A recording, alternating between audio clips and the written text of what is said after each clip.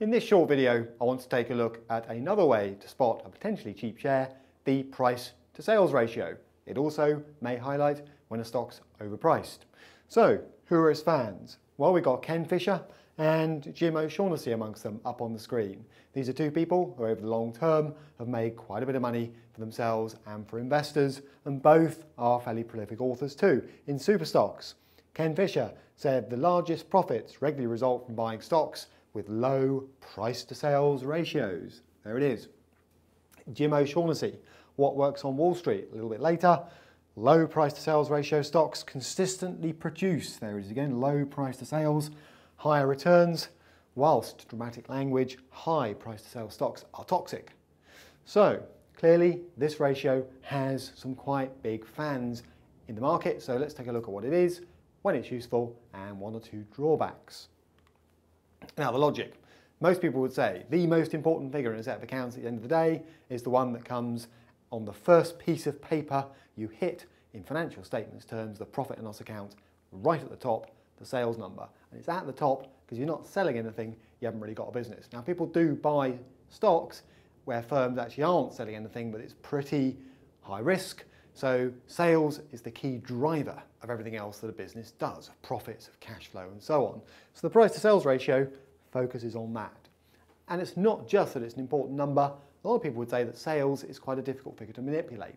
It's not impossible to manipulate. In another video, Accounting Red Flags, Revenue Recognition, I explain how it can be manipulated, but it is relatively difficult compared to some other numbers in the profit and loss account. So the logic is that you should compare a firm's current price to its sales per share or market capitalization to total sales as an indicator of whether the firm is cheap or expensive in market value terms compared to its annual sales number. So, how would that look? If you're crunching the numbers, most of the time you won't have to, but if you were crunching the numbers, you would compare the price per share, it's the latest share price, straightforward enough, to sales revenue per share. So if you're doing it on a per share basis, you want one share and revenue per share, or you could do the firm's up here total market capitalization compared to sales revenue for 1 year. All right, and that would give you the PSR, as it's sometimes quoted, the price to sales ratio. Now, as with all ratios, there are a couple of ways of doing this thing. So on the bottom, you can use a historic sales figure, or you'll see some people using a forward sales figure on the basis that what did happen is less important than what we think will happen in terms of should I buy the share or not. All right. Now, as I pointed out, you'll normally have this presented to you. It's called a ratio, so it'll be a number of times. So just in very simple terms, if the price per share was 100p or a pound, sales revenue per share happened to be, let's say, 20p, then your price to sales ratio mechanically would come out at 5 times. So there we are. Now, interpretation, okay? Typically, 5 is a bit toppy by the way, typically the range is more like 0 to 4. It doesn't have to be, but that is more typical. So previous example just for illustration, a low PSR. All right, now 5 would not be a low PSR. As happens, a low PSR, some people say below 1 in particular, if you can find it, suggests a firm is cheap. All right, now people disagree about what exactly a low PSR is, but below 1, seen as cheap. Low compared to everybody else in a bull market can also be seen as cheap. Just be careful with the interpretation.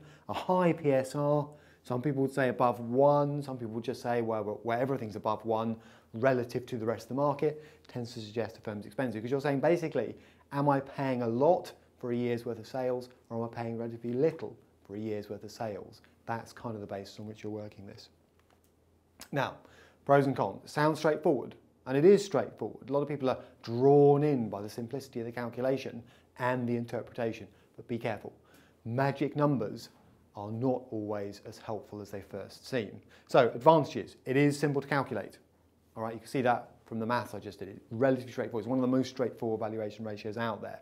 Sales figure, as we mentioned, relatively difficult to manipulate in accounting sort of policy terms. Okay? Useful where a firm isn't making a profit, because if you think about it, if you're trying to compare companies in a sector where everyone's losing money because they're all trying to grow, you can't do things like price earnings ratios. If there's no dividend, you can't compare them on a dividend yield basis. If there's no EBITDA, you can't do enterprise value to EBITDA. But if there's a sales number, you've at least got something here which allows you to make a value judgment comparing one firm to another or one firm to a sector. Useful where earnings and cash flow are volatile. So if you're looking at firms where there are positive earnings and there is positive cash flow, but they're very unpredictable and volatile, maybe you can draw some conclusions from a trend in the price to sales ratio. That's kind of the logic.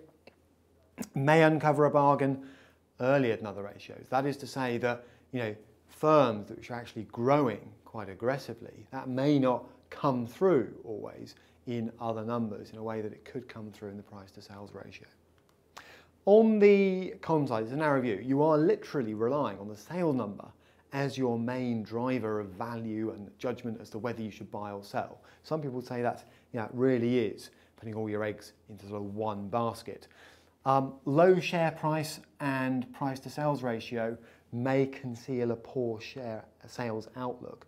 So the point here is that you've got to be careful not to just jump in and go, whoa, I've got a bargain, low price to sales ratio. It may be low for a reason, so interpretation is vital. It's a bit dangerous just to go, price to sales ratio less than 1, off I go, obviously a buy. All right. It also may conceal low profit margins. All right, just bear that in mind because this is the ratio that focuses just on sales. If you've got a difference, perhaps it's explained by the fact that one firm makes decent margins, so converts sales into profits, and another firm doesn't. By itself, looking at the sales number doesn't tell you how effective a firm is at converting sales into what really matters, which is profits and cash flow. All right, and it does ignore debt. Now, there is a solution to that, cover in another video. You could substitute price for enterprise value per share or total enterprise value against market capitalization. That would, to some extent, solve that problem, but the price to sales ratio by itself does ignore largely, or doesn't make explicit, different levels of debt in different types of firm, and that affects risk, is what I'm basically trying to say. Now, a couple of examples of where, if you use my rule of thumb and we're comparing firms using just the price to sales ratio, you could go a little bit wrong. Diageo, the huge consumer goods giant, and Oxford Biomedica, a much smaller, lower market capitalization biotechnology player at the time this video was made, had very similar price to sales ratios. But can you draw any sort of meaningful conclusion on that basis? Not really. They're totally different sizes, totally different profitabilities, totally different scale, totally different sectors. All right, just jumping in and going, well, I can use the price to sales ratio to make a comparative judgment. Not really. Okay, that'd be true of other ratios, but just makes the point. Equally, down the bottom end. Okay, so these would be expensive, but are they really? When Diageo may offer quite a decent dividend yield, for example. Down the bottom end, the bargains. I said a price to sales ratio less than 1 is a bargain. Tottenham Hotspur, there you go, PSR below 1. Lloyds Banking Group, at the time this was done, PSR below 1. But again, the question arises, similar price to sales ratios, but are these firms that actually belong anywhere near each other in terms of comparison?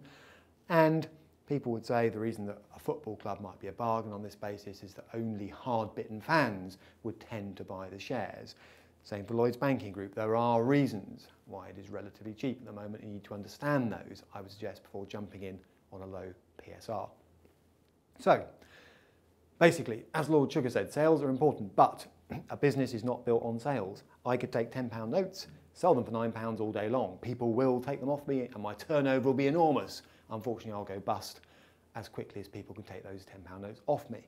All right, so sales are important. Price to sales ratio's got the right idea there, but like any ratio, I wouldn't treat this as some kind of magic number, okay?